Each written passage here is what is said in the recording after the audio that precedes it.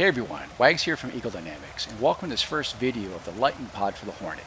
In this video, we're going to take a look at some of the basics and also using it for GPS guided weapons.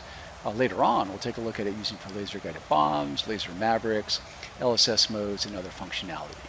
Now, this is still very much a work in progress with a lot of really cool things coming up. Let's get started.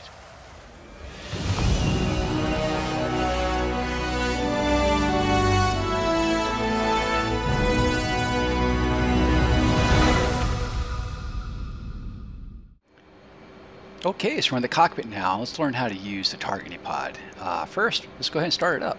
So we're going to go to the sensor panel here, and we're going to move the FLIR switch from off to on. Up on the right DDI on the TAC page, we now have a FLIR option at push button 6. And right now we have a not timed out message indicating that it's not quite ready yet, mostly just cooling down that FLIR sensor, also indicated by the crossed out ready indication.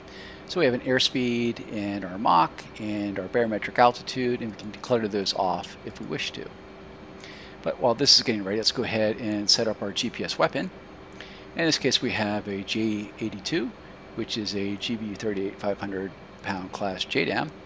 And now, as you may recall in a previous video, when we did a target of opportunity attack or TOO attack, it was based on the target being a designated waypoint.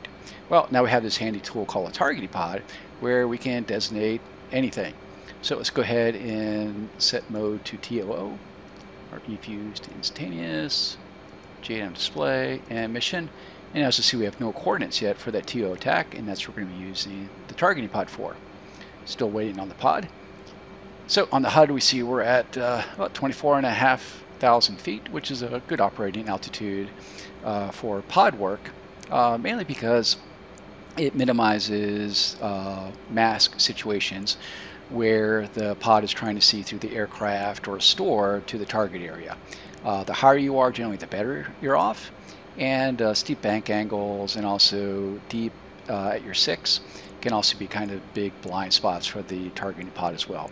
So best to avoid those if you can.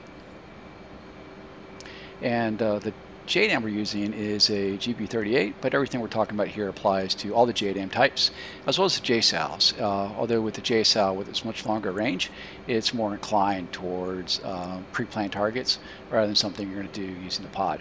Okay, and speaking of the pod, it is up. And the first thing we need to do is, because we're going to be doing a lot of slewing, we need to go ahead and assign the TDC to it. And as you might imagine, because the pod is on the right DDI, we'll go right on the sensor control switch.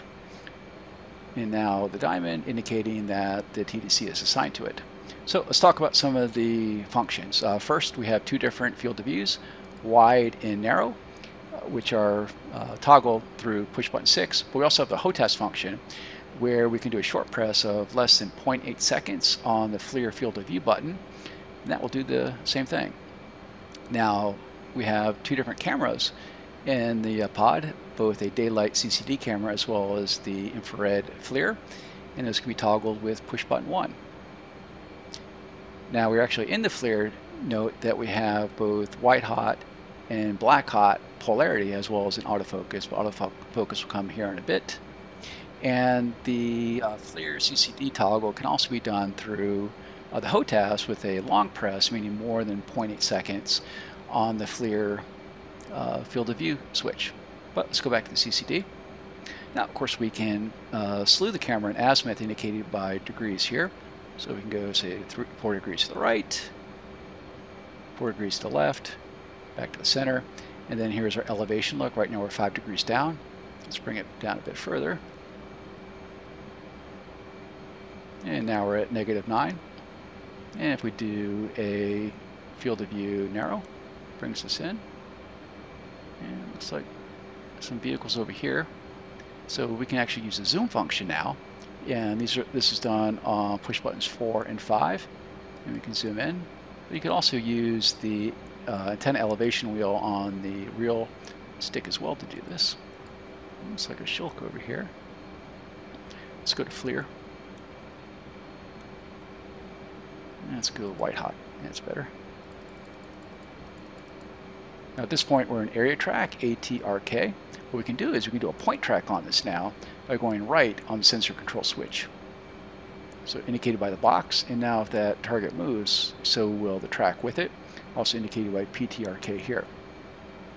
Now at this point we need to set up this target point as our TO attack point. So to do that, we're going to press down, not aft, on the TDC button. And we did that. We now have our coordinates pop up for a TO attack, and we also have our countdown timer for our JDAM on the target of just 30 seconds away. We also have our target point down here indicated by the diamond.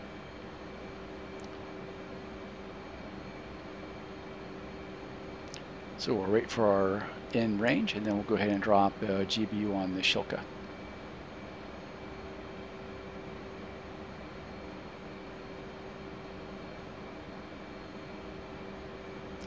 And when using the pod and guided weapons, barometric hold and A-18C cruise are certainly your friends. Okay, in range and bomb away.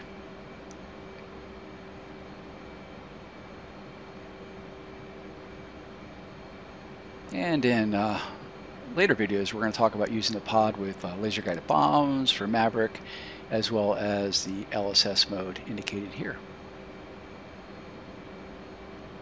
And other functions, of course, will be coming to the pod, like the air-to-air mode, additional HUD symbology, some different reticles, and some other items to further flesh it out.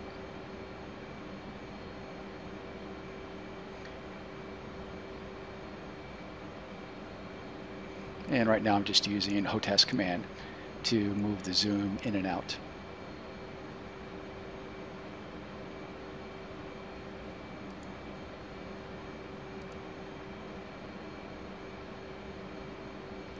And the little diamond here indicates the pointing angle of the pods. Right now it's pointing directly ahead of us and down, but it was off here to be down and off the right wing, down and off the left wing, and then behind. And this is a pretty good indication of trying to avoid some mask potential.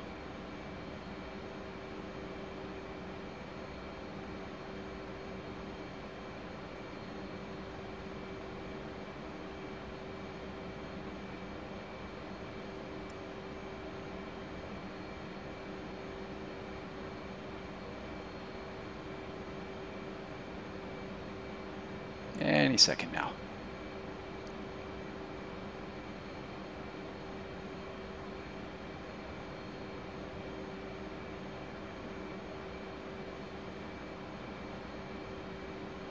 And we can also see how far down the pod is looking with the angle here, almost straight down at this point. And we're passing over it.